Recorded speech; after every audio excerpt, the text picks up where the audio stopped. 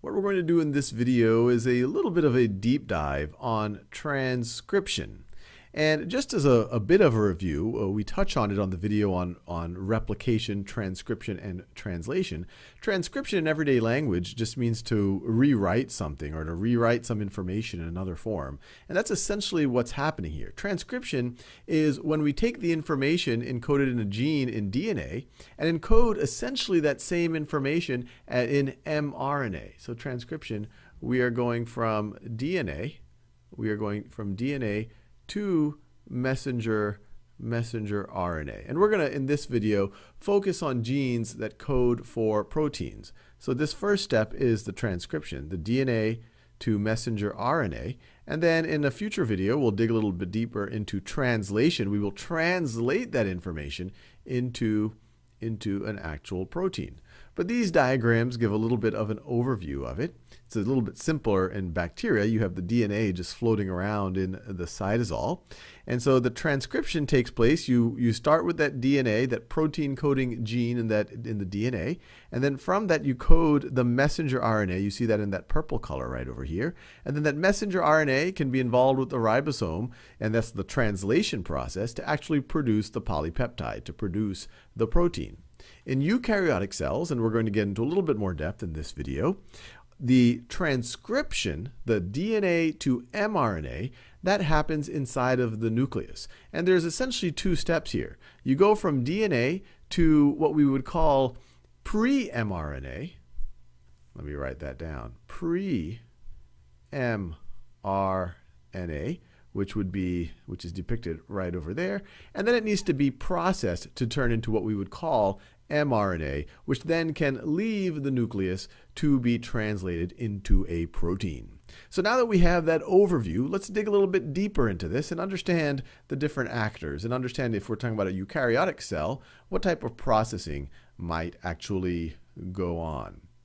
So right over here, we are going to start with the protein coding gene inside of the DNA, right over here.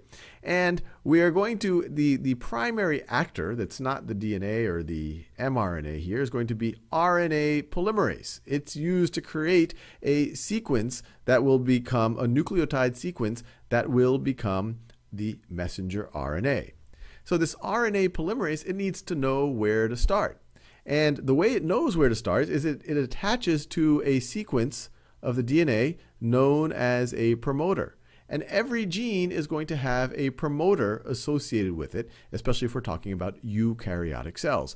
Sometimes you might have a promoter associated with a collection of genes as well. But in general, if you've got a gene, you're going to have a promoter. And so that's how the RNA polymerase knows to attach right over there. And so once it attaches, well, then it is able to separate the strands. It separates the strands, and it's pretty interesting because when we went deep into replication, you saw all of these actors, the helicase and whatever else, but this RNA polymerase complex is actually quite capable. Not only it separates the strand, and then it's actually able to code for the RNA. And it does that the same way that when we study DNA polymerase, it does it in only one direction. It can only add more nucleotides on the 3' end. So it encodes from the 5' to the 3' direction. Notice this arrow here, we're extending it on the 3' end of the RNA. And so as you can see here, when it does this, it's only encoding one side of, or it's only interacting, I guess you could say, or coding complementary information to one side. But let's think about this a little bit.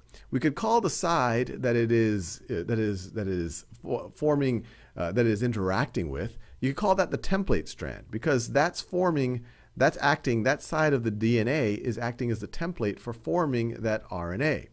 But if you think about the information that RNA is actually going to encode, well, it's going to contain the same information as the coding strand of DNA, as the other strand of DNA, because these nucleotides right over here, this nucleotide, it's going to be complementary to this one over here, just as this nucleotide was complementary to that one over there.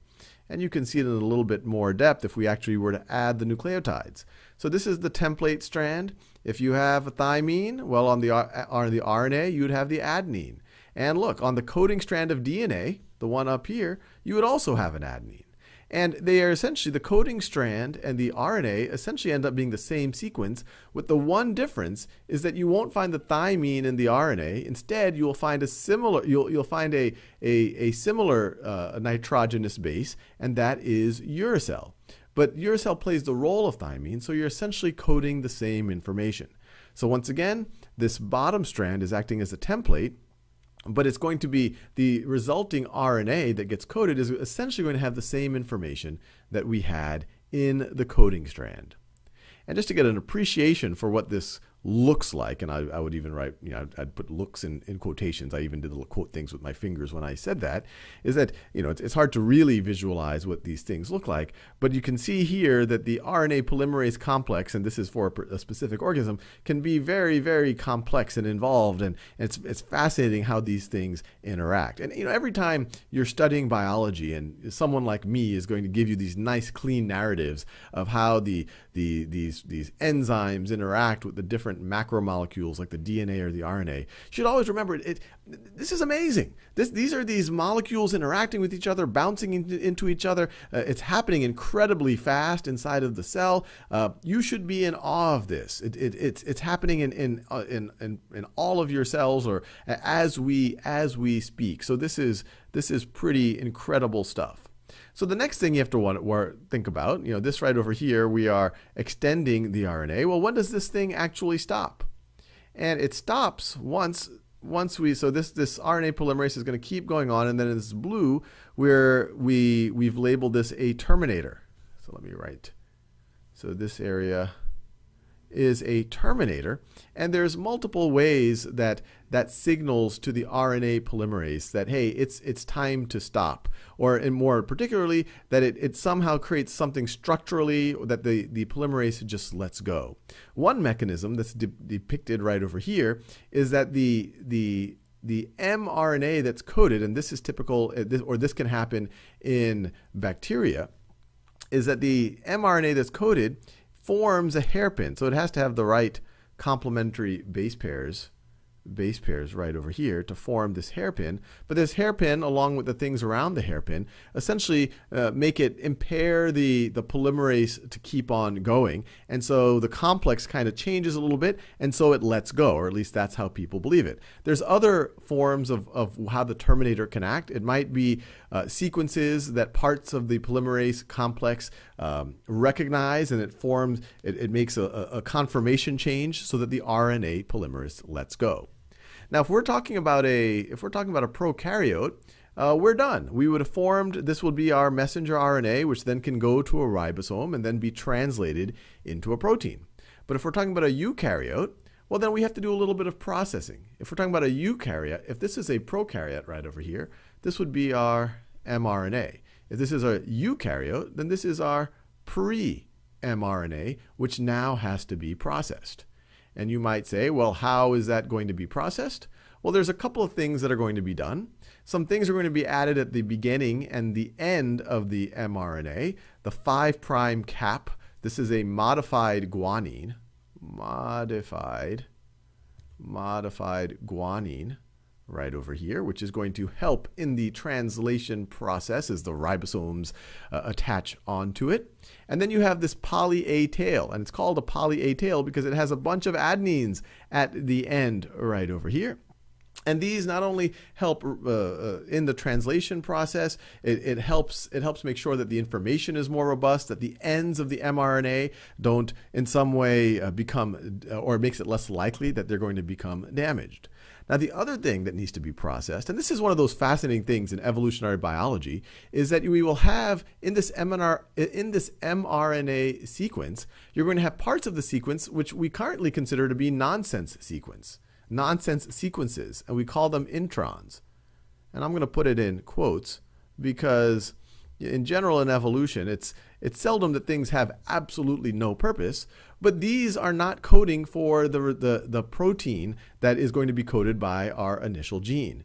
And so these are actually processed out. They are spliced out. And I'm not going to go into all the details of the actors that cause the splicing, but as part of this eukaryotic processing, you add the cap, you add the tail, and then you splice out the introns. And then once you've spliced out the introns, all you have left are the exons. So you have that is going to be connected to that. It's going to be connected to that. And so this is what you have resulted. This is in a eukaryote. You will have this mature mRNA. And that's what we saw. That's what we saw right over here. That can then, let me underline that in a color you can see, right over here, which then migrates out of the nucleus to a ribosome where it can be translated.